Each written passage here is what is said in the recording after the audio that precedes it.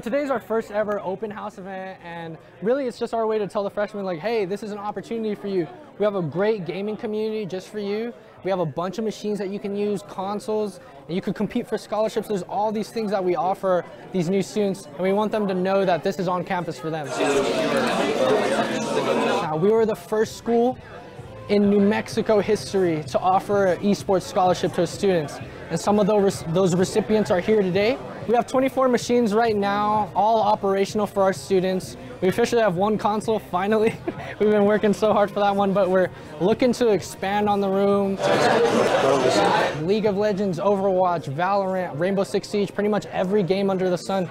We do all the popular games. We just brought on chess, and chess is going to be competing for a $50,000 scholarship this year. We're live streaming the event on Twitch, so something we like to do is we want to show off the production we got off, all of the skills we put to use. Esports is this bubble that so many things apply to. So if you're a student, all you got to do is join our Discord. We give you a link to become a member. You can come to college, you could compete for esports and get a degree in something you're passionate about and a job you want to do later on.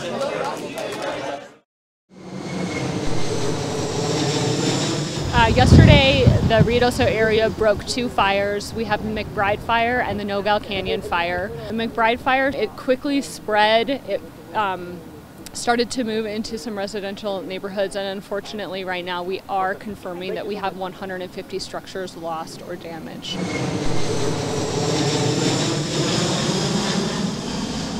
Started with wind, and then we started smelling smoke in our classroom, and then we got a shelter in place.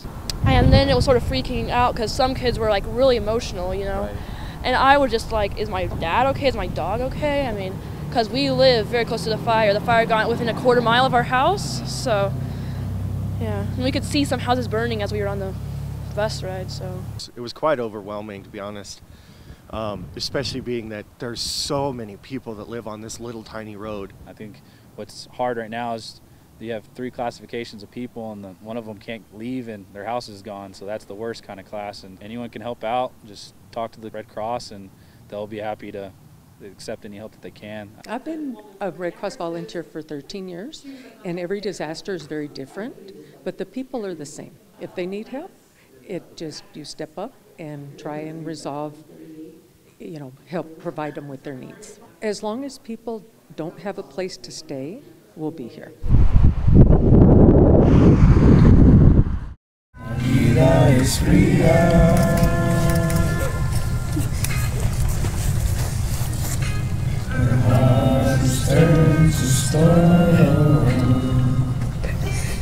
Abraham was like a brother to me, and it's like losing family, so I'm here to let him, you know, rest in peace now. Hundreds of people showed up at the vigil today to pay tribute to Orchid Mountain senior linebacker Abraham Romero, who passed away yesterday after being in a 3-week coma due to being seriously injured during a game against Deming. Some people I spoke to today at the vigil say they showed up to pay tribute to Romero and to support his family. My heart is broken for Abe's mom and family, and as well as the Knight family. I feel really bad for the family, how they lost him. I have a few friends here that I went to school with, and they said they knew him really well, and he was a big supporter on the football team. While it is heartbreaking for Romero's loved ones to gather due to him passing away, they also shared stories of Romero at the vigil to remember him for who he was. I'm going to snap this ball over you every time. I'm hoping that everybody joins together and helps everyone remember Abraham the way he would have wanted us to. A leader, a captain, an amazing person, a wholesome person with a big heart.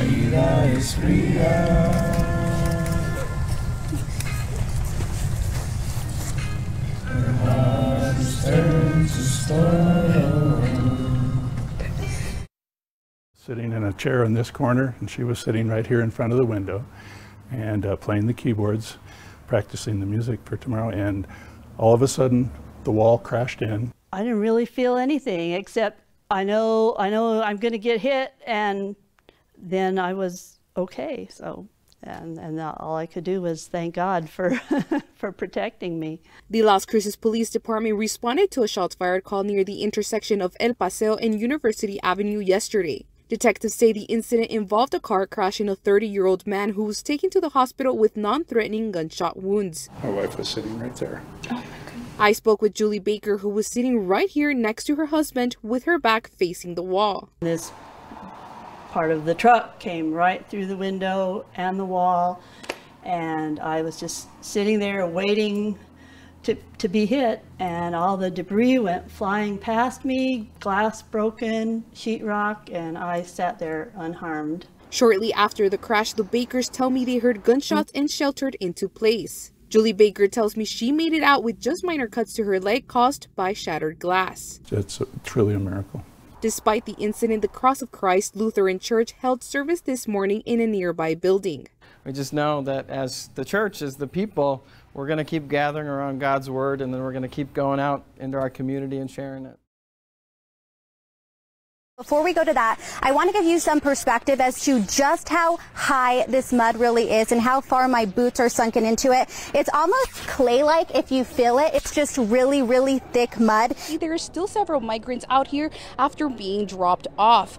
Over the past weeks, hundreds of migrants have been released into the streets due to federal processing centers reaching capacity limits. Take a look behind me. You can see these vehicles right here. These people are trying to dig out their vehicles from being sunken into the mud. I spoke with the woman whose mom lives in this house right behind me. She's a 93-year-old woman. They tell me that there's even water flooded inside this woman's home, and this is the first time that they're dealing with severe flooding like this. It's happened multiple times before. I'm here outside the home where deputies say they exchanged gunfire with Robert Yacone after they found his wife Kimberly Yacone dead in their master bedroom. Romero's friends and family left several candles here for him, and they really want the community to remember him as a leader and an amazing friend. Reporting live in Las Cruces, Karin Sanchez, Key Fox 14, News at 9. And it's a problem that they say they want fixed. I now want to go ahead and show you the streets. My photographer is going to turn the camera. You can see these streets are just completely flooded with water. And if you take a look right here, my photographer is going to zoom into a barrier that the people in this neighborhood came together to help build this morning to stop the water from flowing any more into this street where this house is. In Las Cruces in Hatch. Along this county road, hunters found the remains of a young girl in 1985. To kind of show you exactly what it looks like and the conditions that these people are having to deal with this Friday morning. Not a good place to be, and it is definitely not safe. According to Border Patrol, 932 migrants have been released into the streets of El Paso since Wednesday. City leader